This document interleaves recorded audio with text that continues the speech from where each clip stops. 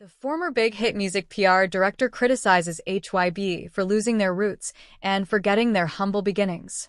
Hello everyone, and welcome to our today's broadcast. With the ongoing dispute between Min Hee-jin and HYBE, and the ongoing controversy surrounding the mega entertainment company, a former big hit music executive has spoken out against the company. The former director criticized HYBE for losing its roots and forgetting its humble beginnings. The former PR director wrote on social networks, "Before we continue, if you are new to this channel, please take a minute of your time to subscribe and turn on the notification bell for more information.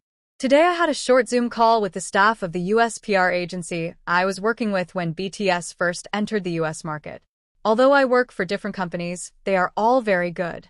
When all the K-pop artists failed in their promotion to enter the US market, and BTS was also pushed to enter the US, I was the one who was contacted. I connected with the only agency that recognized their potential, which is why I love them so much.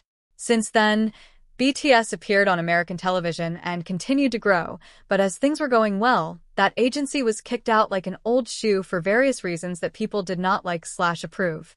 Everyone has been asking me, what's going on with HYBE these days? What's up with Bang? And I just said, I don't know.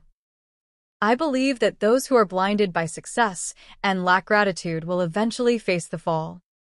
The former director said that he has worked with Chairman Bang Si-hyuk for many years and that Bang's personality has remained the same. He hinted that while Bang may have changed a bit, he still acts the same way. The former director shared, "It's very noisy because of the live broadcast of New Jeans.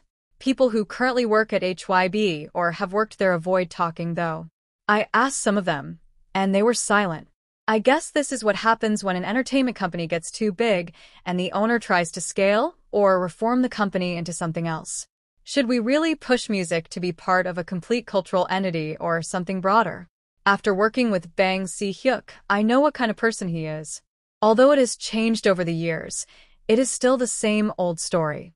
So I can feel the atmosphere of things. New Jeans, what a shame." 0 more than 30 seconds.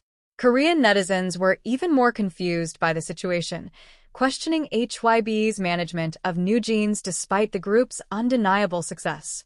Many have expressed their opinions on a popular online community, with some expressing strong criticism of HYBE, especially after a recent post by a former director of big hit music PR.